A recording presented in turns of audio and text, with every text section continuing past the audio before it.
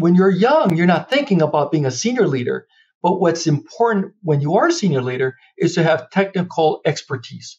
I said, so go back and develop that expertise. So you have that Screen Actors Guild card, that union card that says, at one point, I was an expert in whatever field you have.